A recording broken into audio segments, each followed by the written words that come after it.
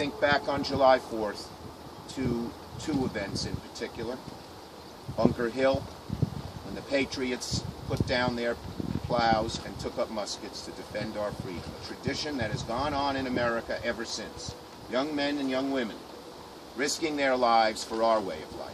It's been a grand tradition of America, may it never end. And then when I thought of this cemetery, which I did this weekend, I thought of Abraham Lincoln at Gettysburg, which was fought around July 4th. And he talked about the hallowed ground at the Gettysburg battlefield and Gettysburg Cemetery.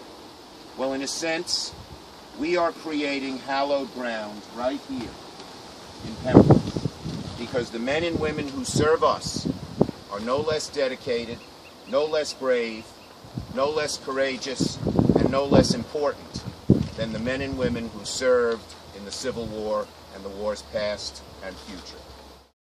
Giving the VA the go-ahead to evaluate a potential purchase to make the cemetery 50% larger, because they own a 60-acre parcel of land adjacent to the cemetery from the tree line back. Is that what you told me, Ms. Hager? From the tree line over here. That makes a great deal of sense. This would make the cemetery 50% larger and closer to the 200 acres we were originally seeking for this cemetery.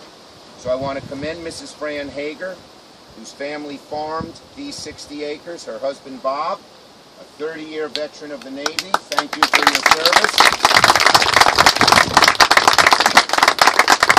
We're doing another patriotic deed, and that is offering their property to the VA for consideration. It used to be my grandfather's farm, and then my father farmed it, and then I was brought up here and moved away to go to college, was married, and then we rented it, and the land has gone back to natural